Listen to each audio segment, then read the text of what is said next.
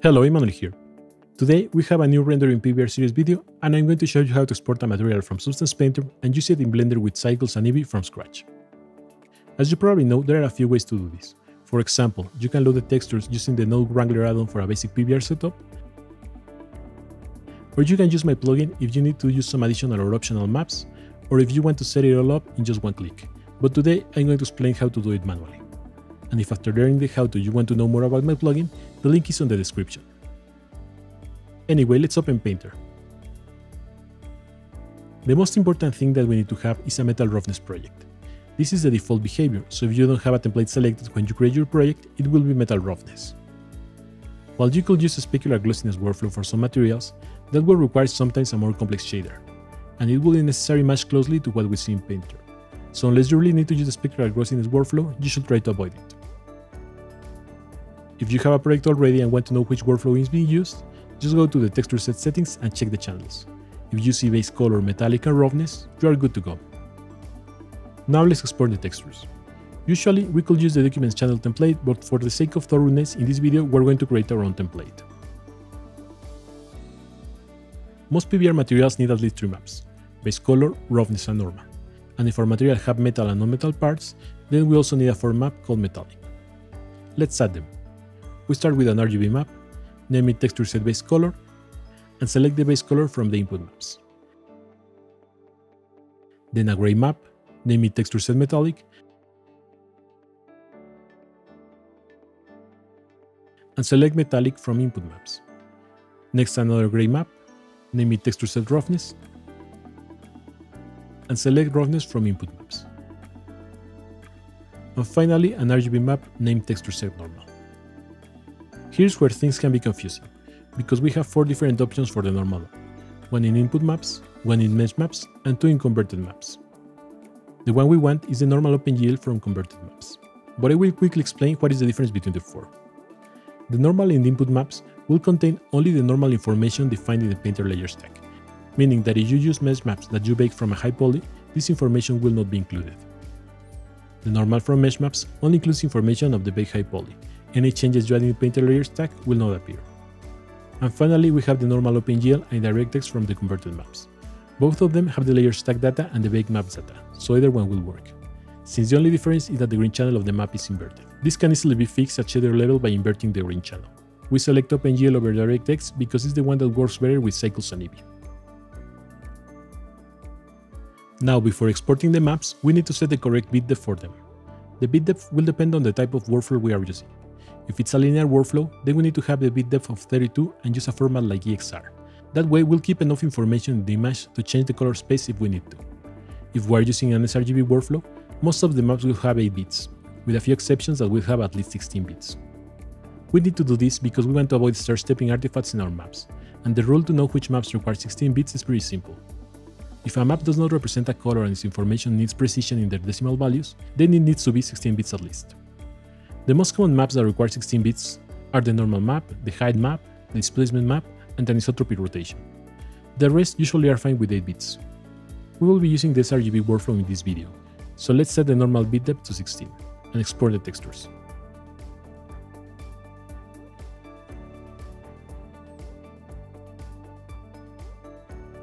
Now it's time to open Blender. All I did to the file was to import the same mesh we use in Painter, set the render engine to Cycles Experimental, and I added the same HDR environment that we have in Substance Painter, in this case Tomoko Studio. Now let's select our asset, go to the object context in the shader editor, and we have 2 nodes, the material output and the principlet BSDF.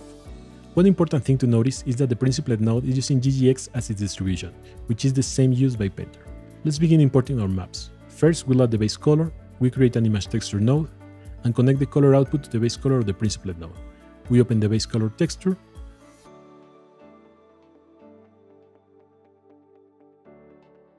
and now we need to set the color space. The rule of thumb for the color space is that if you are using a linear workflow, your color space needs to be linear or raw. But if you are using an sRGB workflow, as we are using right now, if the map has color information like base color, emissive, transmissive, or ambient occlusion maps, we set the color space to sRGB. If it's not color information like the normal, height, metallic, etc., then we can set it to non-color, linear, or raw. Since this one is the base color, we want to use an sRGB color space. Sometimes you'll see the base color map all wrong. This is because the image texture node doesn't know how to get the UVs of your geometry, or the UVs assigned are the wrong ones. To fix that, you have three options depending on the issue. The first one is to verify that the UVs that are enabled from rendering are the ones that you want to use. The second one is to add a texture coordinate node and connect the UV output to the image texture node vector.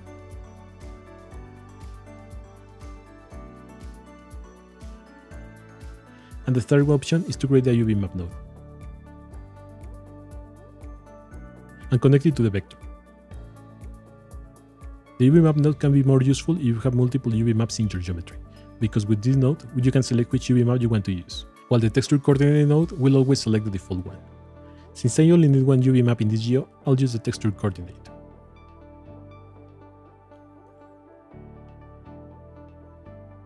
Let's add the next image texture node for the roughness. We open the image.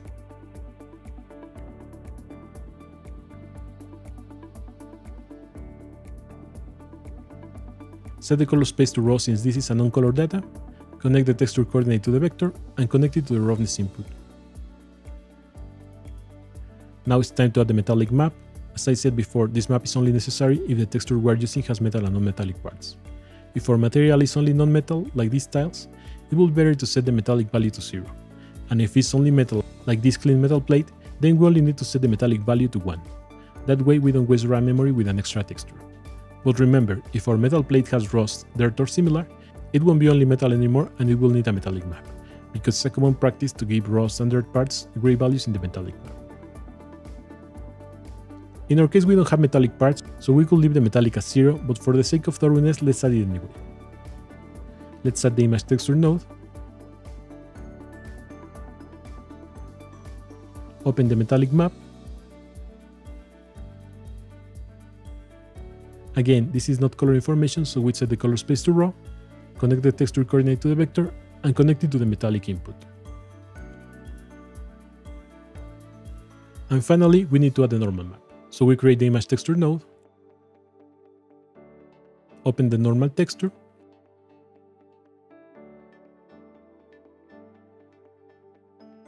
again set the color space to raw because this is not color information,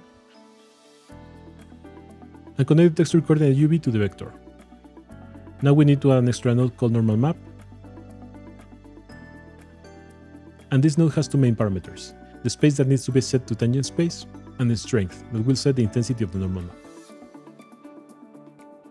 Connect the texture node to the color input and the normal output to the normal input of the principled node. And now we have the basic PBR setup, and this setup works in both Cycles and Eevee. Let's repeat the process for the remaining materials. And if we compare the results to what we have in Painter, it seems like it's working. Now that we created a basic PBR setup, let's check how to use some of the optional maps that are available in Substance Painter.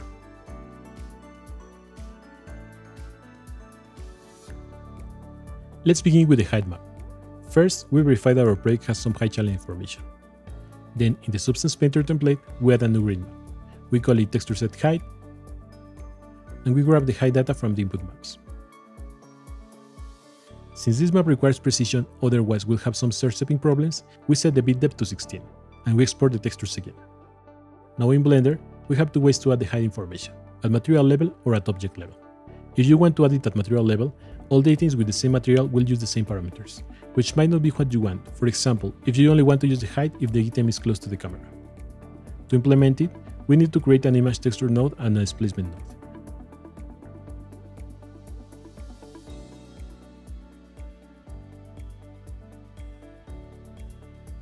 Connect the texture coordinate to the vector, connect the image to the displacement height, and the displacement to the material output displacement input. Open the height map,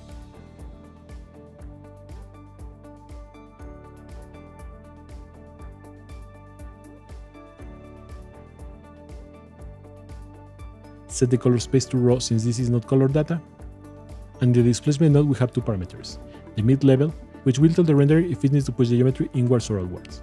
Painter uses a height range from 0 to 1, so you need to set the value at 0.5. And the scale that will define the amount of displacement. And it's working. Remember that if you want a good displacement result, you need a lot of geometry. An easy way to get it is to add a subdivision modifier to the geometry, but this will impact performance.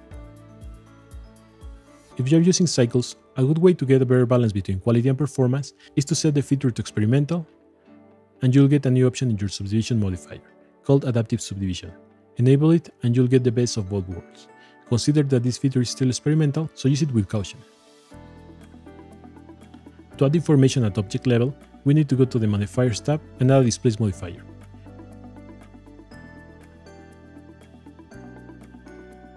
Create a new texture. Then go to the texture details, open the height map,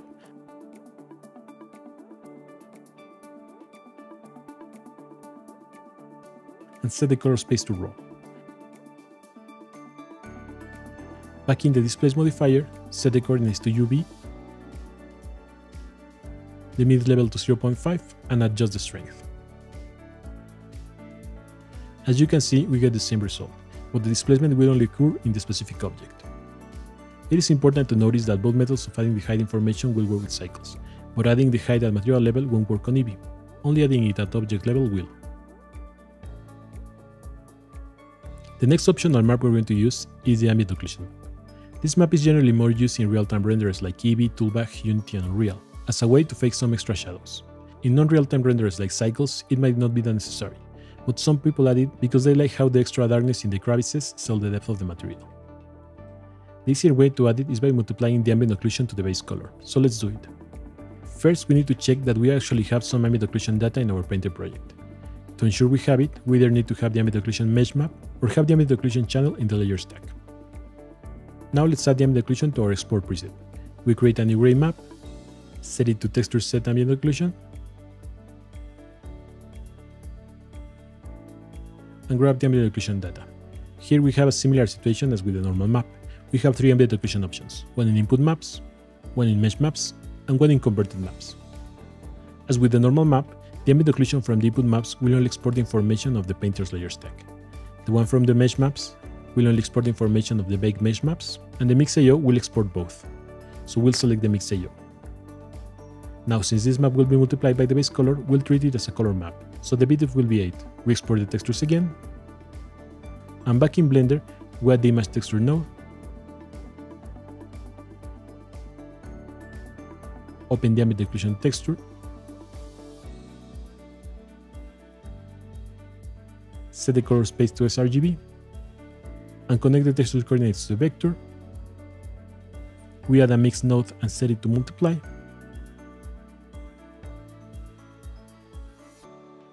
and connect the base color to the color 1 and the ambient occlusion to the color 2, and the result to the principled base color. Now we can control the intensity of the effect with the factor parameter of the mix node. As you can see, the difference is minimum, but it's there, so it is up to you if you want to use it. Next, let's use the emissive map. Again, first we verify that our project has some emissive channel information. Then in the templates we add a new RGB map. We call it texture set emissive, and grab the emissive from the input maps. This is a map color, so the bit depth of 8 is enough. Back in Blender, we add the image texture node, open the emissive map,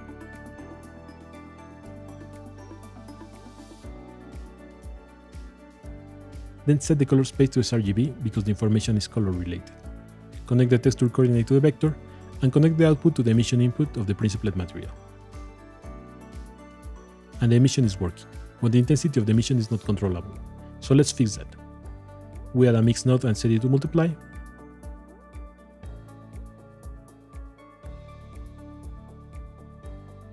and add a value node. Set the factor to 1, then connect the emission texture to color 1 and the value to the color 2, and the output of the multiply to the emission. Now with the value, we can adjust the emission intensity.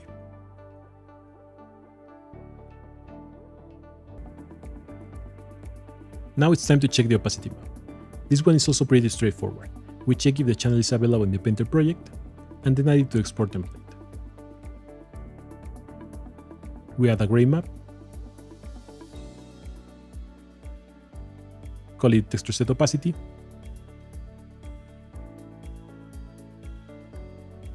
Since this will only be an uncolored data mask, we can use 8 bits. We export the textures again, and in Blender we add an image texture node, open the opacity map,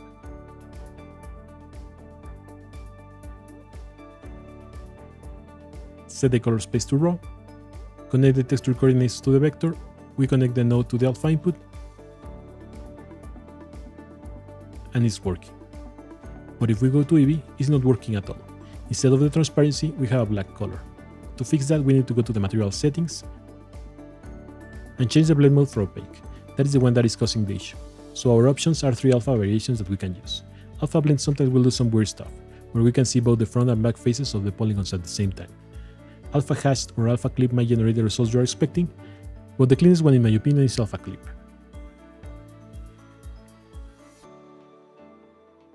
Next is time to check the scattering. In Painter, the scattering works as a grayscale mask. The rest of the parameters are actually at shader level, so the process is relatively simple. We check that the channel is available,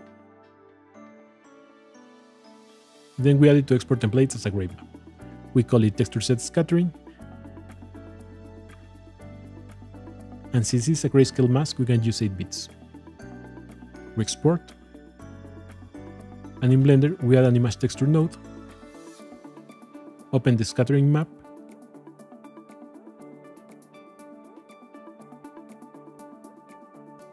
set the color space to raw, connect the texture coordinate to the vector, and connect it to the subsurface input of the principled node. Now, in order to get the expected result, we need to modify the subsurface color to what we had in Painter.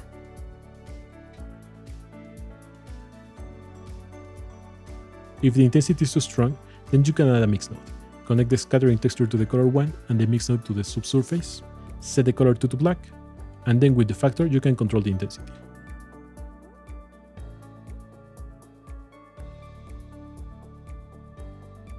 Finally, adjust with the surface radius how deep you want the scattering to be. The last optional map we'll see is anisotropy. This usually comes with 2 channels, the anisotropy level that works as a mask, and the anisotropy rotation that will have the information on how to distort the light. Let's check that we have both channels in our Painter project.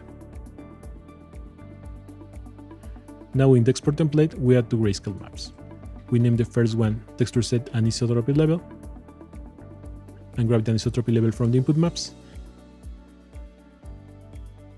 and the second one texture set anisotropy rotation, and we grab the anisotropy angle. For the level, since it will be a mask, we can leave it as 8 bits, but the rotation has angle information, so probably we need more than 8 bits, so we set it to 16,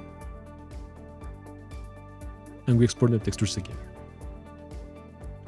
And in Blender, we create an image texture node,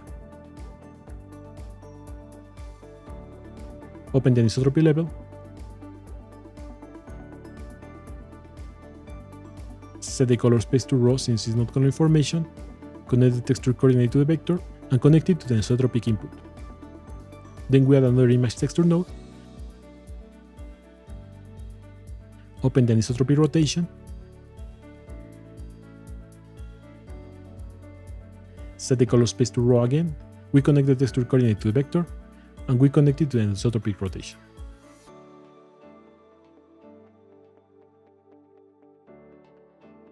And in the renderer we can see the effect.